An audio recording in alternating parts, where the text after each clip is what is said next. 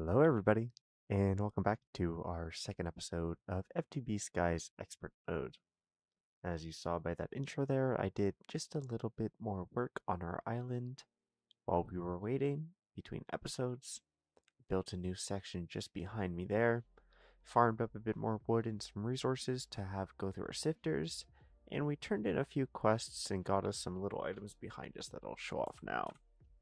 Oh, that's not right.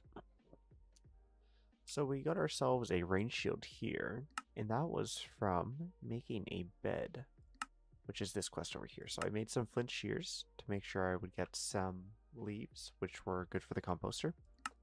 I made wool from string, which you're supposed to do from sheep, but I made it from string just so I can make a bed so I could sleep, because the nighttime was plaguing me and I wanted to get rid of the rain. Luckily enough, you can get a rain shield and completely disable the rain, so that's a very useful quest. If you're having trouble with the rain and you don't want to deal with it anymore, this gives you a rain shield. You just place it down, and while the rain just goes away magically.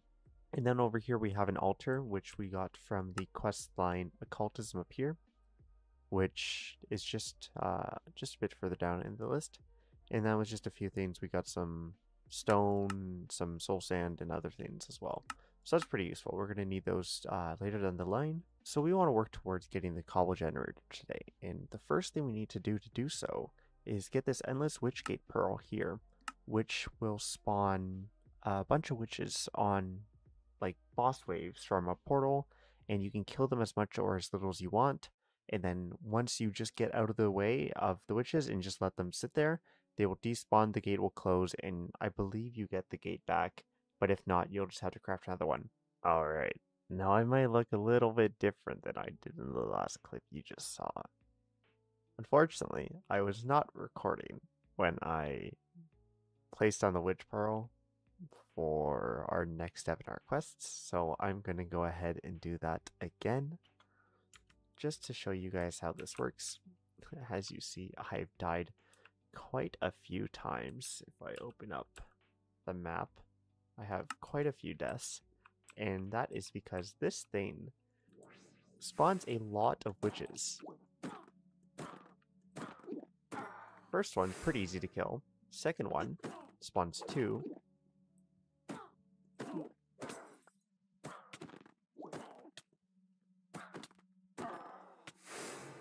Third one spawns 3. And they apply many different effects to you, like weakness and a bunch of other things, so killing them is very hard. So what I've been doing is just letting myself die, like so, refreshing the weakness counter, so now I don't have weakness, and I can come back in and kill them until I get splashed with weakness again, that is. It's basically just a luck thing, whether you get weakness or not, because when you have weakness on you, it is pretty much near impossible to actually do any damage. As you saw, we just knocked that witch over the edge. You get your witch pearl back, which is super useful. And yeah, you can just scroll on this to see what you get. Oh, sorry. And then you can hold control and you'll get loot rolls and redstone dust and more witches. And then penalties is another witchgate pearl. Maybe we'll have better than next time. So basically just give you your pearl back, which is really useful. Now, since you have this shark tooth mending saw, using this as your tool to kill them, very, very useful. 4 attack speed, not too bad. 4.8 attack damage, also not terrible. And as you saw, we got plenty of redstone. Now, I did, like I said, I farmed them a bit off screen as my recording was not working. And we got ourselves a few apotheosis gems. Actually, 4 apotheosis gems. That's not bad at all. A bit of glowstone, some spider eyes, and glass bottles. So all very useful things. Instant health potion. We'll go ahead and drink that. I did use the one god apple we got from one of our quests, but then realized I still get splashed with weakness, and that a god apple is actually useless in that fight. So I do not recommend doing that. You also get a bit of sugar and sticks, so that's very useful. We'll throw that in there for now, and we need this redstone to continue on. Get ourselves an apple so we can actually heal up. Cool.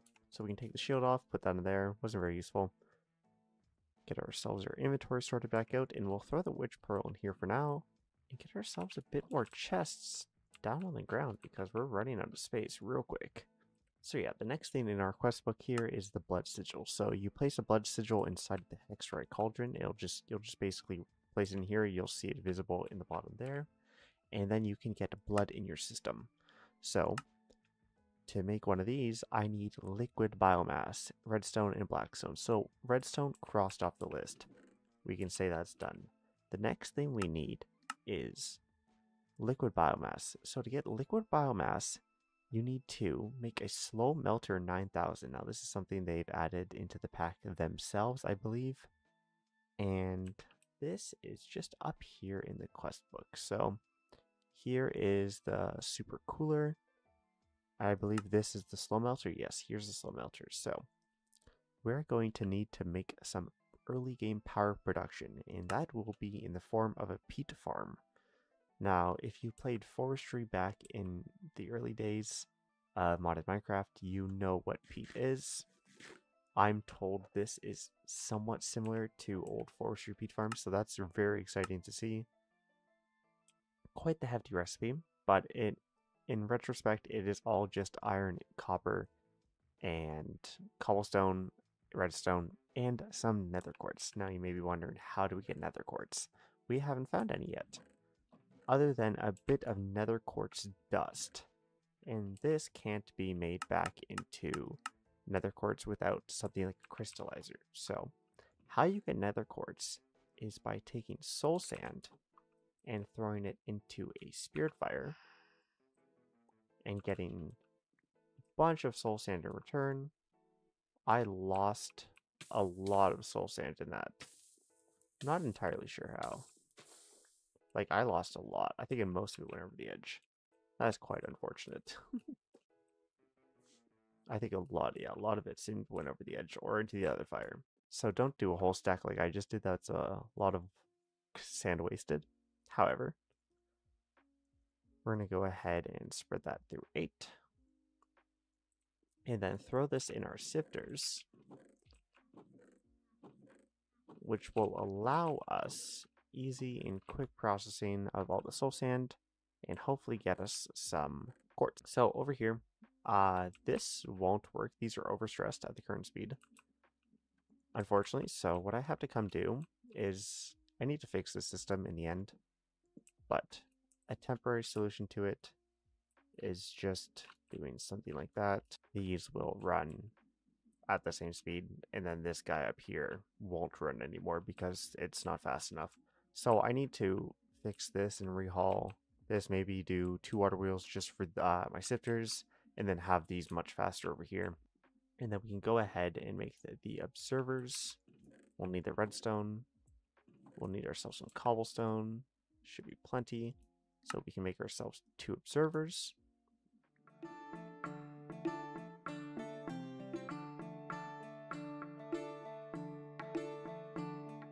Alright, so we got a few things, a few copper ingots here. The rest are smelting over in our furnace here.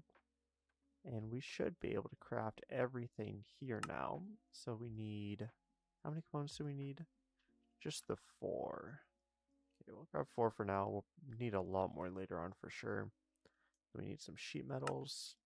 Just like that, we'll make 8 just in case. Make ourselves the light machine blocks. And then we need a pity machine frame. We'll make 3 of them. Why not?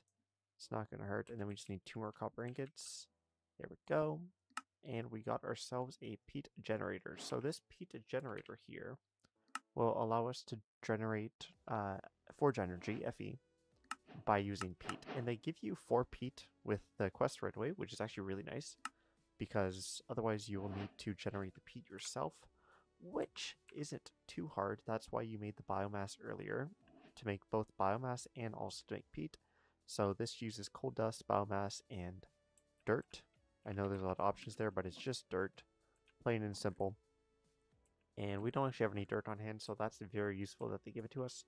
However, like I said, it's just, you make this dry peat bog, you throw dirt, biomass, and coal dust into a mixer, and then if you read the information from just knife items, when placed next to water, it will turn into saturated peat deposit, which can be smelted to create fuel for the generator, which will make saturated peat deposit here. which you can smelt, and to make peat, which will make RF in the peat generator that we just made. So it's all pretty simple. So we're going to go ahead and where do we want to place this? I kind of want to go back that way, but for now we'll just use our corner over here for that. And we can turn this guy off and put our peat in here, and it'll generate forge energy that we can access later. And we don't mind if it just runs because this has an internal buffer of 64,000. Each one of these only generates, oh nope, they generate 100,000. So we're only going to need the, oh no, it has 640,000. Okay, I thought I was right earlier, but yeah, I'm fine. So yeah, we can throw all 4 ingots in here and it will be fine. Oh, we have another goat. Where is he? I've yet to be knocked off the edge by one of these things. Oh, he died. That poor goat. Yeah, I've yet to be knocked off the edge by one of them. Cross fingers. Alright, we can throw that in there. So the next thing we want to do is get ourselves a slow melter 9000. So this is what will allow us to make our biomass right here. So we'll be able to make a liquid biomass, and that's what we need to make our lava bucket in the generator. So we need the slow melter 3000 here. So we'll need 2 blocks of quartz, which we've said earlier as we get from soul sand. We need 2 glass and 2 blocks of redstone. So we got plenty of redstone from the witches, but I did not make any sand or glass, and I don't believe I have any. Alright, we got ourselves our glass here, so we can go ahead and make our slow melter 9000. This guy can come right over here, and it is already full of power. This thing still has internal buffer, so that's going fine. And we'll throw our biomass in here, and it should make... Wait. What is the difference? 40 FE per tick, 60 ticks, 60 ticks. Oh, okay, it'll just depend on how much we get in return. So 2 biomass is better, yeah. So we can just do like so, right? Yeah, there we go. Alright, we got ourselves 1 bucket of biomass here. Just right-clicking into our hexarite cauldron. It'll go into this output. And if we want a blood sigil, we need the biomass here. And then we also need blackstone. Now, blackstone you get from haunting. Where is it? Yeah, you get used from haunting, endstone, tough, dripstone, any of the blocks, cobblestone, and so on and so forth. So we got to make ourselves a fan from create. Oh, nope. There we go. So we got to make ourselves a fan from create, which is just andesite casing, a propeller, and a shaft. Alrighty, folks. We set up our bulk haunter back here. All we did was just take out our rotational force with some shafts, some gears, an encased fan here, and then into a soul fire. And now if we chuck some cobblestone down, this will haunt the cobblestone over time. It does look like it's going through the void right now, but I can assure you it's not. And we can go ahead, make some polished blackstone, which will allow us to make the thing over here. So if I look this up and I do that, why didn't that one go in? There we go. Am I crazy? Does the soul fire not work? Okay, we'll make ourselves a campfire. That's bizarre. I didn't think it needed it then, but we go with it. There we go. And that will start working. And then we got our blood sigil right away. Nice. So, now that our blood sigil is in here, you can just stand inside and it will take hunger. Well, sorry, it will take health away. And each time you jump on it, you will collect some blood. Alright, we got ourselves enough blood in the blood cauldron here, so we can stick 8 stone into it. And with 2,000 buckets of blood, it will produce 1 stone, and it'll produce 1,000 buckets of lava. And that is explained in the quest over here. You can also get lava by using the magma crucible. Sorry, not the magma crucible, the mechanical squeezer. And you can squeeze either netherrack, magma cream, or blaze powder. We, at the moment, don't have access to blaze powder, but we will eventually. However, we now have infinite lava. And by that, I mean the fact that we can use dripstone and a fluid hopper to make automatic lava. Alright, so the first thing we want to do here with our first bucket of lava is go ahead and make a cobblestone generator. This will allow us to make infinite cobblestone for the time being. And we'll go ahead and make ourselves a cobblestone drawer. And is this buckets? Oh no, it's netherrack. Okay. Interesting. It's just more cobblestone. Alright, we can go ahead and actually get ourselves tier 2. Can we make a tier 3? No, we can't. We can't make a tier 3 just quite yet. So I'm just going to go ahead and get myself another bucket of lava. And we're going to make a tier 2 cobblestone generator right away. Alright, so we made ourselves a second bucket of lava. And we should be able to use cobblestone for this. Which for some reason, I put all in the smelter to make stone for the bucket of lava. However, if I grab a second one here, now we have a tier 2 generator, which, yeah, the quest is already complete. And this will crush materials down using the hammer based on the tier of hammer. Oh, perfect. So we also have an auto hammer. Awesome. That's actually a really good quest. Yeah, this is... Oh, wow. This is a really, really good quest. We got an automatic iron hammer, which I believe will use the pizza generator's power. We'll set that up later. However, for now, we just want to get ourselves some cobblestone going. So we'll just stick this guy right up here. And we'll stick a chest, or a drawer, sorry, directly on top. And now we're just getting cobblestone automatically, permanently. So that's great. So we went ahead and set ourselves up a dripstone lava generator. So we just made ourselves another bucket of lava in our mixing cauldron here. And if you put it on top of a block with a dripstone underneath, point it into a cauldron, you will get lava. Now the quest also gives you a fluid hopper, and I believe there was another quest in here somewhere that gave you a basic fluid tank. So I just have this dripping down to the cauldron, through the fluid hopper, right into the fluid tank. We already have a free bucket of lava.